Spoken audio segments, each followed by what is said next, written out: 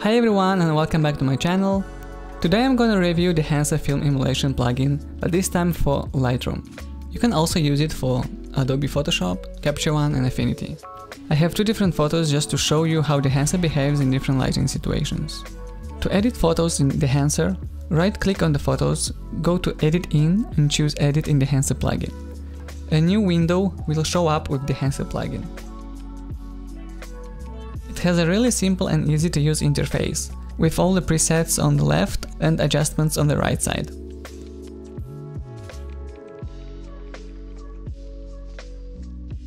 It has 24 film emulations you can choose from. Let's find a nice film look for this photo.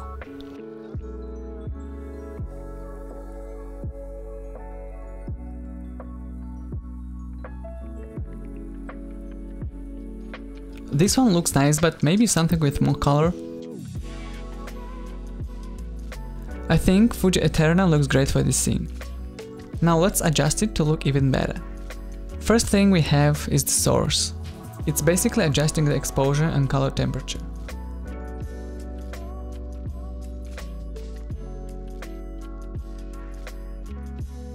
Next is the film developer. You can balance the photos with these settings. Let's bring the contrast booster lower, to have some more information in the shadows, and maybe gamma correction as well, and a bit more color boost. Okay, so next is film compression. It's kind of similar to dynamic range, so let's zoom in and see how this affects the highlights. I'll max out the impact and slide the white point to better see the results. It basically helps to retain more information in the highlights. I think that's too much, so I'll bring the impact down and find a sweet spot. Okay, so maybe more color density as well. Next is expand. You can change the blacks and whites. I'll leave it close to default settings here. In print section, you can make the film look to be more pronounced.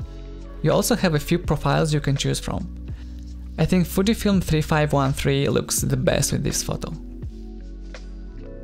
You can adjust exposure and other settings here as well.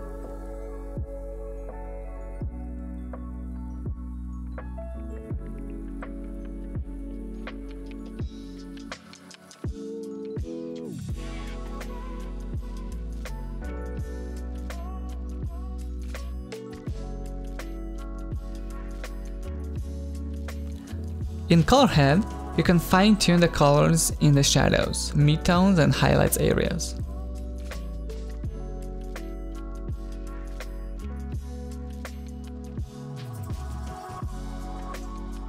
I like with a more greenish look, so let's zoom in and see how the color in highlights is changing. This is really cool and powerful tool to get a real film look to your digital images.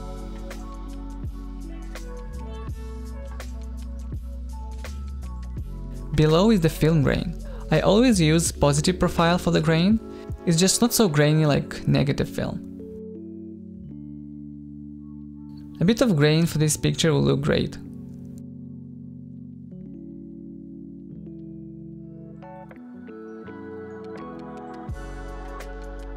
Next is highlightation, a great tool to bring the look even closer to film. It has a mask tool, so you can check on which parts of the image the highlightation will show up. This is kinda too strong for my taste, so I'll bring down the impact. Also less amplify.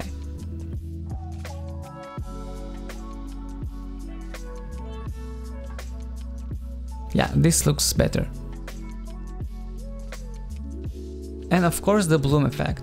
It adds a glow around the highlights area. In our case, this slides here. For this photo, I'll bring the impact all the way up. You can see here how the bloom affects the highlights. It gives a nice and soft glow.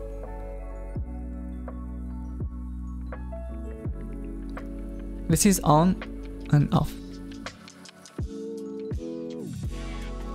Now let's check it before and after. You can see how easy it is to make your photo look like it was shot on film. Now let's press OK and you can make further adjustments in Lightroom. I'll just fast forward here.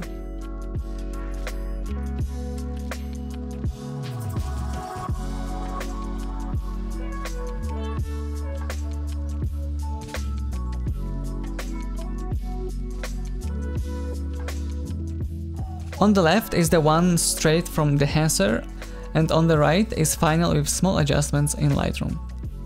Okay, so now I'll quick edit a portrait I took many years ago with a Canon 5D Mark II.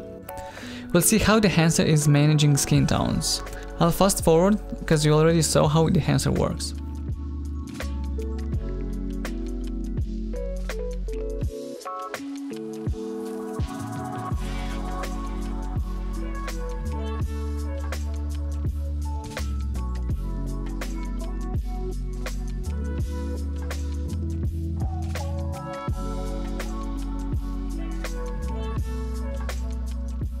As you can see, it looks so much better.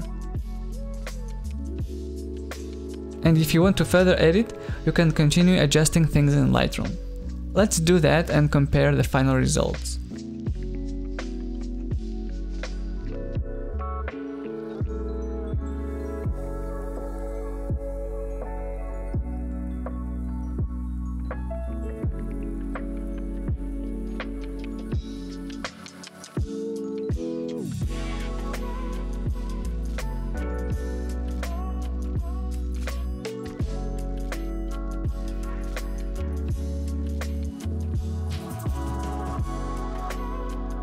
Let's check the original and the final version. As you can see, Dehancer gives you a great grading base with film emulation, and you can finalize it in Lightroom. Or you can use Dehancer for the final grading. Okay guys, thanks for watching, and I hope this review helped you to make a choice of using Dehancer or not. See you in the next one.